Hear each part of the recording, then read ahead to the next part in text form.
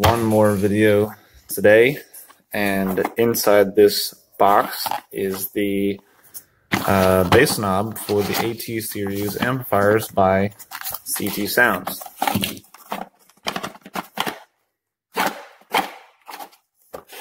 It doesn't want to come out of there. Inside this box is the bass knob itself, the cable that goes with it, and a couple of screws that are not going to end up in my dash. Here's the actual knob itself. Really a nice unit. It's got a built-in voltmeter, it's got a built-in clipping light, and a power indicator. The knob is clicky. You can turn your amp on and off with it, and the knob itself actually feels really good. My older knob seemed like it was kind of floppy. Here's my older knob, come out of my other car. This seems like it's really easy to turn, whereas this one seems a little bit tighter, a little nicer. Anyways, there's a problem with these that I do not enjoy, and that is this blue indicator light on the top here is incredibly bright. And I mean, it is crazy bright. So I have a solution. These little blue LEDs inside of here are not very bright. These right here are designed to actually like light up, you know, something. This thing leaves a nice big blue light all the way to the ceiling. This right here should be a nice little indication. I have different colors, but I like the blue. We'll keep them blue. Here's some of the blue ones as well, that when they light up, they're very bright. And I think I'm going to take one of these boys, which when it lights up, it's not very bright. And I'm going to put it in place of this one right here. So if I pop this knob off, like so, and take these two screws out from the top, the two halves will separate like so. They're kind of glued onto this front piece. It's no big deal. We'll get this circuit board on out of there.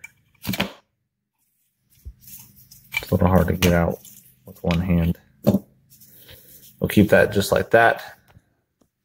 Put it away so it may go back together a little nicer. So if you look on this board, one of the problems that I'm going to run into is the fact that there's this plastic that holds these two in place. I'm just interested in the one on the back side here. I guess that's actually the one on the front side here that goes to this blue LED. So what I'm actually going to have to do is unsolder this entire piece and pull it out and see if I can get this one to go in its place. So in this particular case, what I'm going to do is take the same nasty iron that I did in the other video, and I'm going to make a little blob, and I'm going to actually connect all four of these connections together. I'm just going to solder a nice big blob onto all four of them. And I'll show you why in a second. See, I've got three connected there. A little bit more. I've got all four soldered into one blob. Now what I'm going to do is take some kind of grabby bit, like so. Carefully grab onto that. I'm going to heat up all four of these at the same time and attempt to lift that off of there, just like so. Now I'll clean the solder off of this and off of this, and we will have a nice, easy piece to work with. Then what we're going to do is bend these legs back for the red and for the blue. I'm going to bend them straight. And then you'll see that this LED will come out. Now the biggest thing that you'll notice on these two LEDs, now that we got them out, is that this one has a bit of a flange on it, whereas this one is nice and straight. It's no big deal because a tool like this one will make quick work of that little bitty flange.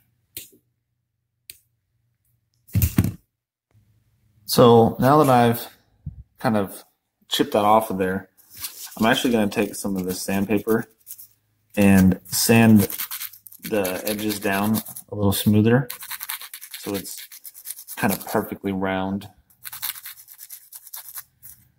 all the way around this. That way when I go to put it back in there, hopefully it'll fit just like the other one did. So if you notice here on this LED, the legs look like they were bent down this way, like so. So if we look at that, and you look on the inside, you can see that one side of the LED is fatter than the other. There's a little bit of a, like a larger shape on the one side than on the other side. And that larger triangle shape is, I believe, is the negative. If you look at this one here, the new one, you will notice that inside of here, there's that same large triangle shape. In this case, that would be the orientation right there. The positive is also the longer lead. But if you don't have a longer lead like this one, you can see that large triangle shape on the right is the negative. You come on here and you can see, maybe you can see through this. See on here, it's on the left side. That's our negative. And if you look at the longer lead, it's on the right. So all we have to do is match this shape with this LED and put it back into the place it came from. So as you can see here, I put it back in where the other one was. Now it's this blue diffuse light instead of this blue very bright light. And what we're going to do is bend the legs down like this, and then I'll clean these off right here, and then I'll bend those down as well, and I'll try to insert it back into the circuit board. So now I have put this inside of there with the new LED, and you can see the solder on the back. It's a little dirty. There's some flux on there. I'll need to clean that off of there if I don't want this to corrode. So now that I've cleaned this up, we can go ahead and put the case back together. Unfortunately, I won't be able to test this until my car. I don't have my wiring done, but I do have this battery bank temporarily hooked up so I can show you what this looks like. I have the amp set to turn on when I push this button, so we're going to push the button on the bass knob. You see that blue light comes on? You see the amp comes on? Notice that blue light is nice and soft. And it's not really bright, and it's not shining all the way up to the ceiling right into your eyes when you're looking at it. Also, you can take a little piece of tint, window tint, and put on the back side of these numbers so they're not as bright as well.